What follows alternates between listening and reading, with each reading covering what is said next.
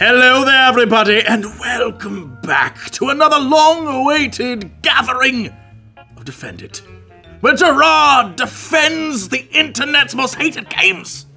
Internet Court is now in session. Cue the theme music.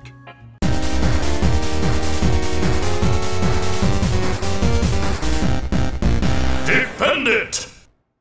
Absolutely flattered to be here, Your Honor. Apparently Mr. Beardy Completerson over here just doesn't know when he's licked. Objection, Your Honor. I have not yet been licked. Oh, I've licked you all right. I've licked you up and down like a pudding pop. I plead the fifth. I am not a pudding pop. Wrong way to plead the fifth. Order! Order in my court! Excellent. If y'all step out of line in my court, you best be stepping somewhere else. Okay. Now, we're here today to address the internet's long-standing gripe that Sonic Unleashed amounts to little more than pixelated farts on ice. I'll be honest, I kinda understand where he's coming from. But, in the name of checks and balances, Jirard, the Completionist, is here to defend the honor of developer Yoshihisa Hashimoto and the Sonic team for bringing forth an ambitious, inventive addition to the Sonic franchise. Yes, Your Honor, this is just all sorely misunderstood. The game should get nothing but credit for a triumphant attempt in revitalizing the Sonic franchise. Oh, I'll give you a Sonic franchise. Objection, that made no sense. Ooh. Roasted! Roasted!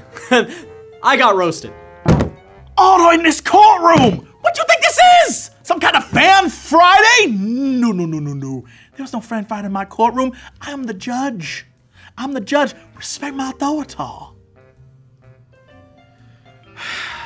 We respect your authority. Oh yes, that's what I like to hear. All right.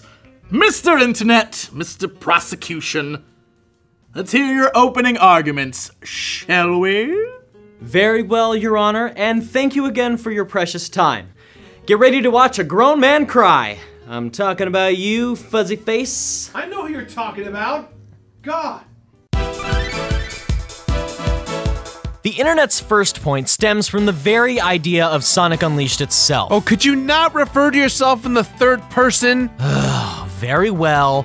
All actions that the I believe are far too ambitious for a franchise that obviously needs a back-to-basics approach. I mean, come on. Sonic 06 and now this? If you're still a fan of the Sonic franchise after all these tragic installments, Sonic Team owes it to you, the fans, to just make a Sonic game with a simple old-school story with the simple old-school characters. We have Metal, Shadow, Silver, now a giant pig werewolf hog?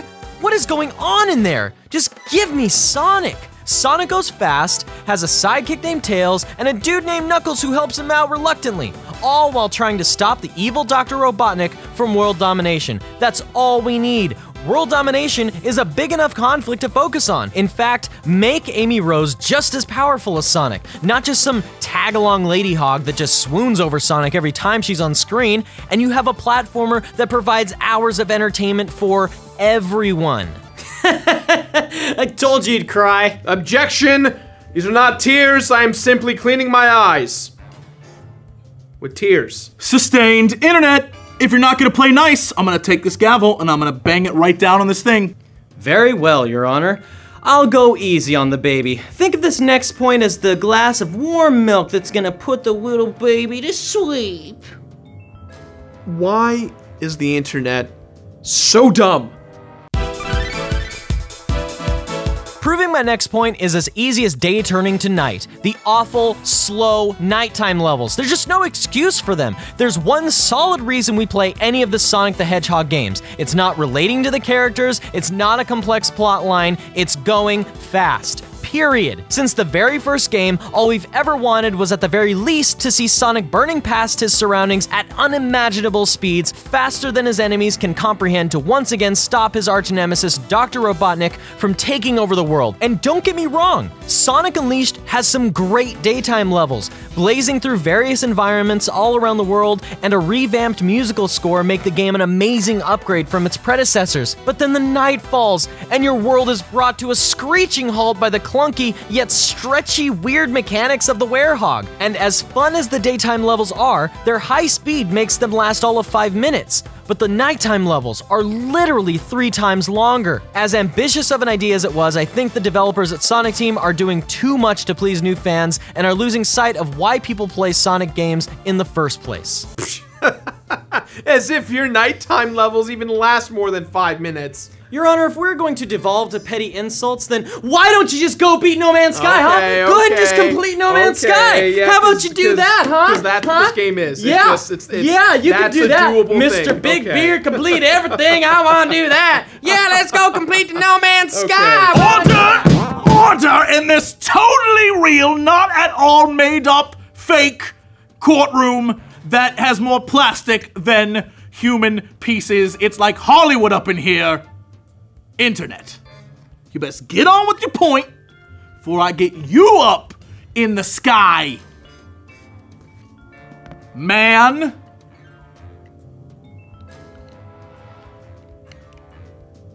Nailed it. Of course, Your Honor, but I can't be held responsible for any further outbursts by Mr. Brown and Curly over there.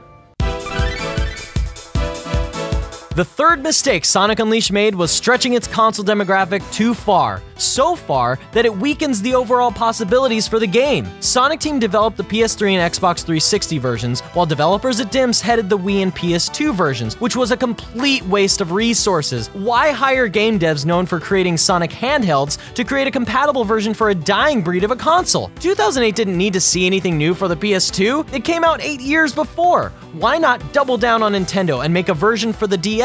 At least then you could fold the screen out of your sight when you had to take a break from a hedgehog who can't decide if he's Wolfman or Mr. Fantastic on a bad hair day. Instead, they forced themselves to make a storyline broad enough and gameplay mechanics elementary enough to allow the forgotten stepchild PS2 to play along with the new gen systems. You're not one of the cool kids anymore, PS2. Get back in your cage! Oh, caught in the end zone for the touchdown! That's a football for all you betas out there. Internet, I swear to God, I'm gonna cross-examine the living hell out of you! Not so fast, my bumbling bearded boss fight! About to blow your mind to pieces. Your Honor, I'd like to call my witness to the stand. And who might this witness be? I call my witness to the stand. Get in here! Oh yeah, Dodger coming at you from every side. What? Oh, come on!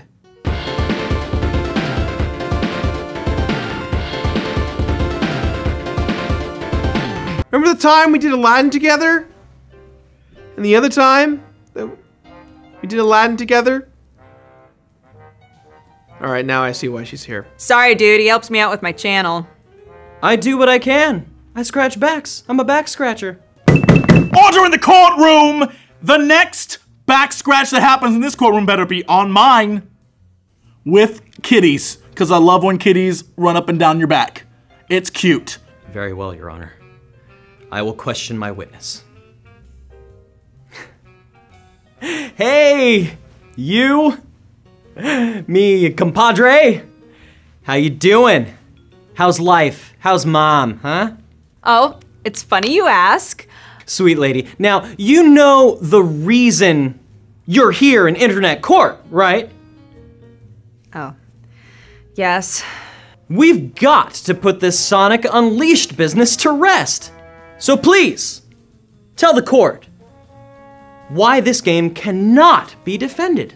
Well, actually, after our last pre-trial meeting, I've had a change of heart. Whoa! That's right! Classic misdirection. Thank you, Your Honor. The notion that Sonic Team stretched itself too thin across its console sales couldn't be more irrelevant. Take the facts. PS2 was first released in 2000. Sonic Unleashed came out in 2008. With an 8-year difference, one would think that releasing a game on the PS2 would be futile, especially since the PS3 came out in 2006, only 2 years before Sonic Unleashed's release. But if you look at the total console sales in 2008, PS3 sold 3,544,900. PS2 sold only 1 million less at 2,502,300. In fact, in the month of February, it actually outsold the PS3. So if you're the Sonic team and you're planning a release date in mid-November for the holidays, you would be stupid not to develop a PS2 release. And instead of scrambling to develop the game for another console themselves, they gave a smaller game dev team in Dimps the chance to break into the big console gaming world. So, not only did Sonic Team capitalize on the surprising spike in sales of an 8-year-old console, but they gave an indie development team known for handheld games a big console opportunity, and they knocked it out of the park. In fact, the reviews for the PS2 version are the best reviews of the game out of all of its console releases. I don't know. Maybe Sonic Team should have focused on new-gen systems and not capitalized on the obvious opportunity for financial success. But then again, what do I know? Thank you, Jirard. All right, Mr. Beardman, these two blabbermouths are done. They're gonna need some aloe vera for that burn. Like a whole plant. Anyway, the ball's in your court now, sir. Well, actually, it's my court. My balls are in your court. Or beard, as it were. You got it, Your Honor. It's time to bring this up to Sonic speed. In response to the internet's accusations of Sonic Team stretching its console demographic too thin, I'm with our witness on this one. The Sonic franchise is so popular in the gaming community, it behooves itself to cater to every console medium available. To say that Sonic Team should not have commissioned the developers at Dimps to create a PS2 version would be rejecting all of the millions of Sonic fans that may not be able to afford the hundreds of dollars for a new gen console. I'll even go as far as to say that I agree with the internet by saying they should have developed a playable version for the Nintendo DS, but only to support and foreshadow their inevitable business plan to create games for the Wii U and 3DS to integrate, like the new Smash Bros. Or the now older Monster Hunter 3 Ultimate. They feature a ton of cross-platform possibilities. Besides some differences in gameplay difficulty and graphic quality, Sonic Team managed to create a game that could be enjoyed for the same reasons on all the platforms. Oh, does it hurt? What? Oh, the thunder. Oh, does that thunder hurt your ears? Because here comes the lightning. 1, 2. Thunder literally always comes after lightning. I don't... Kazam. Sonic Team has admittedly been hit or miss with its nonetheless ambitious additions to the franchise. Sometimes expanding the universe with too many characters, wondering who the player should be left to care about through the course of the story, and sometimes with a hasty release to satisfy the large number of Sonic fans there are in the world. These excuses sometimes can actually be considered factual evidence as to why something went wrong with the game. But I still can't put Sonic Unleashed in the same category as such titles like Sonic Boom or, well, you know, Sonic 06, because it's absolutely none of those things. The game is finished, it's done, it's polished, it's clean. Sonic Team's ambition for this title was obviously well developed. Even the Werehog levels, which yes, are clearly much slower than the daytime levels, are filled with elements that will still make the game enjoyable. Playing as the Werehog, you utilize fighting combos to defeat your enemies, you can use your stretchable arms to cling to nearby items, solve puzzle elements to advance through the stages, and even a special move, Unleashed Mode, which temporarily increases the power of the Werehog's attacks. And let's be honest, if the Werehog character mechanics were given to anyone else besides Sonic, no one would have said a word. A beefed up Knuckles wouldn't be criticized one bit. The only reason the Werehog mechanics were criticized is because nobody altered the stock Sonic physicality before Hashimoto's Werehog. If we could just take a step back, look at the game objectively, and go with the flow of the story instead of worrying about how fast we were moving, I think it's clear to any fan of the franchise that this is actually a well-crafted addition to the Sonic mythos. Object! I can't do it! I can't take it! He's too optimistic! He's too nice! He's got a box of puppies hidden in his beard. I know it! Order! Beardo, you got puppies in that manger of yours, you best be sharing or you're in contempt of court. Give us the puppies! I don't have any puppies. I don't have any of them. None. All right, move on to your next point, but I swear to God, if you got puppies up in there, look at Dodger. I ain't taking care of that. That's a sad puppy yourself. We already got one in this courtroom. Thank you. Sonic Team developer Yoshihisa Hashimoto has worked on various Sonic installments, but Sonic Unleashed was the first title he helmed for the Sonic franchise. And there's a deeper reason for his creation of the Werehog than simply mixing things up. In the story of the game, Eggman fires his latest ray weapon at Sonic and subsequently the world, draining the energy from the Chaos Emeralds and splitting the Earth into 7 pieces. This releases Dark Gaia from the center of the Earth and creates an unforeseen side effect in Sonic. Therefore, from the hero's perspective, Sonic is just as surprised at his new abilities as the player is. He's learning how to live with these new abilities night after night, just like the player does. It's a little bit of a brilliant stroke of a plot twist and character development, and it's all established within the game's cold open cutscene. And to top it all off, they completely reimagined the music underscoring the franchise. Sonic is usually filled with running hair metal solos. They took advantage of the capabilities of the PS3 and the Xbox 360, and they totally succeeded. The cutscenes look great, the music is as epic as the open world the game throws you into, and the gameplay, while yes at times can be slower than we're used to, is clean and a refreshing adventure in comparison to a game in the likes of Sonic 06 and Sonic Boom. Your Honor, the bearded buffoon just can't admit that Sonic Team, try as they might, created another dud for the dump. The prosecution has made it abundantly clear that any Sonic game made henceforth should stick to what it does best. A hedgehog that goes fast. Period.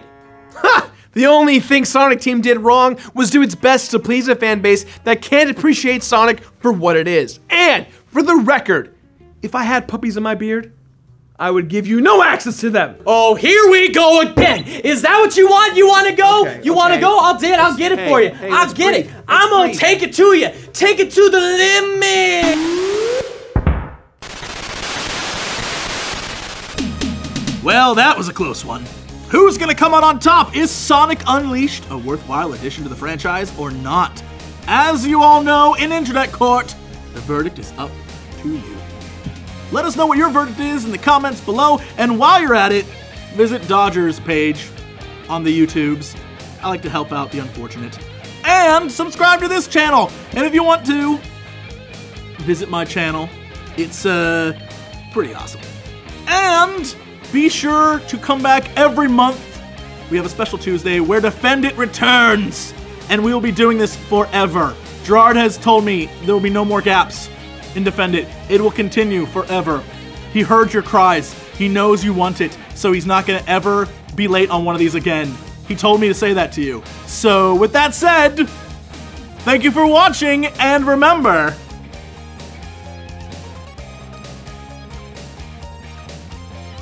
only you can prevent forest fires.